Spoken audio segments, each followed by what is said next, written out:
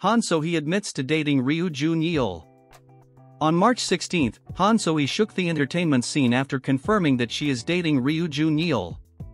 Previously, rumors about the two being involved romantically spread in online communities after a fan spotted them on a vacation in Hawaii. Ryu Jun Yeol's agency confirmed that the actor was in Hawaii. However, they refused to comment on the rumors. Han So-hee's agency initially denied the rumors, saying that she was vacationing with close friends.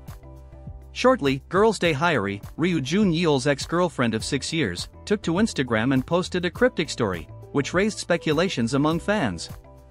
She said, "This is funny." Han So-hee then uploaded an Instagram story, hinting at her dissatisfaction with the rumors. She said, "I don't take interest in men with a significant other. I don't get in the way of other people's relationships." She added more fuel to the fire when she posted an apparent response to Hyori's post, saying, "This is funny to me, too." Later on, Han So-hee took to her personal blog and released a statement to shed light on the issue, and announced her relationship with Ryu Jun Yeol. In her blog post, Han So-hee clarified that her relationship with Ryu Jun Yeol didn't overlap with his previous relationship with Hyori. "It's true that we are dating with positive feelings," she wrote. "It started at the beginning of 2024, and his last relationship ended in 2023. There was no overlap between us." The actress admitted that they met through Ryu Jun Yeol's exhibition.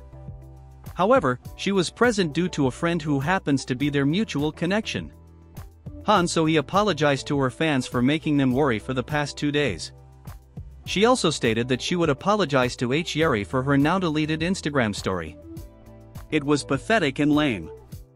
I temporarily behaved rudely after seeing the claims that I dated him before his breakup," Han So-hee admitted. "I will apologize to that person, Hyori."